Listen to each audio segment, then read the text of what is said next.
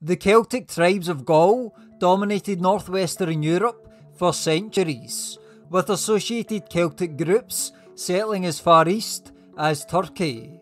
Yet who were the Gauls? Where did they come from? And how did it all end?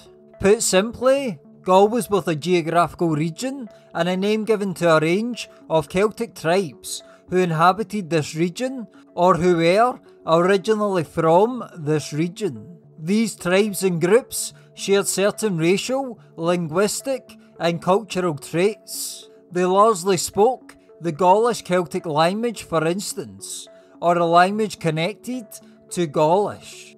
In their language, many of these tribes mostly referred to themselves as Celts, as Gaul was the name given by Rome to this people and this region.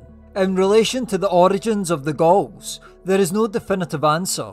They are thought to have grown out of the ancient Hallstatt culture of Western and Central Europe, where many proto-Celtic tribes lived. In around the 5th century BC, after increasing contact with the Greeks and the Etruscans, the Hallstatt culture began to transform into the Latin culture. The Latin style in art was distinct by its use of curved lines, swirls, spirals, and it was associated with the Celts for centuries. If we turn our attention to where Gaul was located, the simplest answer to this question is a broad range of northwestern European territory centred on the majority of modern-day France. In addition to France, Gaul also encompassed Holland, Belgium, parts of northern Italy, Germany west of the Rhine, and most of Switzerland. Celtic people who had connections to Gaul also inhabited areas of modern Britain and Ireland, and parts of the Balkan region, stretching all the way east to Galatia and modern Turkey.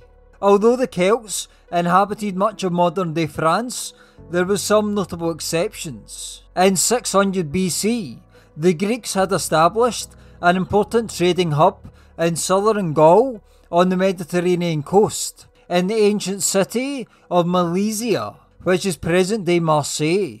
Although the historical records are limited from the perspective of the Gauls themselves, and much of what we know comes from potentially biased Roman sources, we do know various aspects of who these Celtic people were. Firstly, the Gauls were known to be fierce warriors. Strabo, the ancient Greek historian and geographer, described the whole race as being brave and madly keen on war. He added that they were impetuous and easily outwitted. Recent research indicates that the gruesome depictions of the Gauls cutting off their enemies' heads, embalming them in pine resin, and tying them around the necks of their horses as an intimidation tactic are probably true. Secondly, the Gauls loved wine. As the Greek historian Diodorus Siculus wrote, many Italian merchants, with their usual love of lucre, look on the Gallic love of wine as their treasure trove. Thirdly, the Druids held significant influence in Celtic society. Although I will address the question of who the Druids were in more detail in a future video, the Druids were a privileged class that played a religious, legal, and educational role in ancient Celtic civilization. Famously, they were known to practice animal and human sacrifice. Additionally, the Druids organised and officiated many Celtic seasonal festivals, which were usually inspired by important dates in the lunar solar calendar. Fourthly, Gaul was home to a clan system. Finally,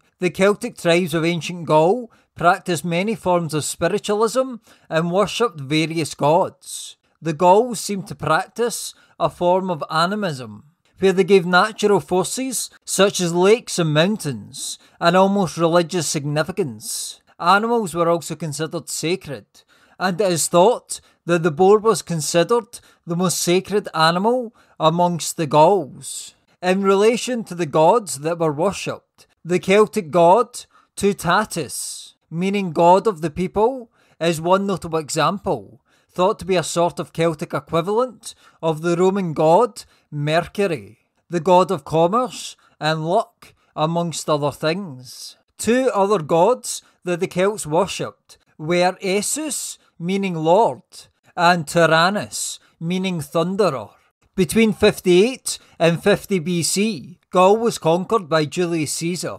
The divisions and lack of unity amongst the Celtic tribes was one of the main reasons why Rome managed to conquer Gaul. There were only brief periods of unification amongst the tribes, such as when Vercingetorix, the king of the Arvini tribe, managed to unify much of the Gallic tribes in revolt against Rome, although this proved too late and was ultimately unsuccessful.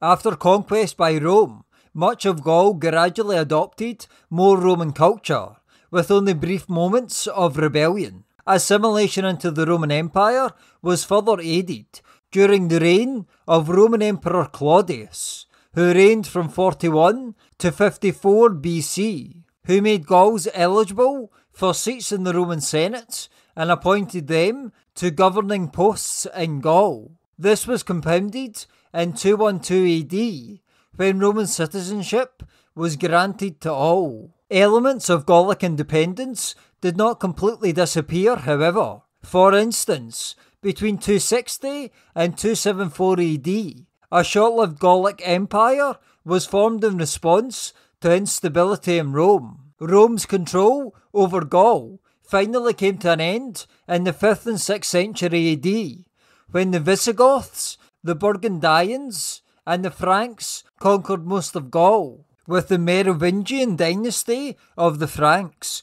going on to rule much of Gaul for a few centuries. Celtic culture still persisted through all this upheaval though, as the Gallic language is thought to have still been spoken in parts of ancient France as late as the 6th century AD.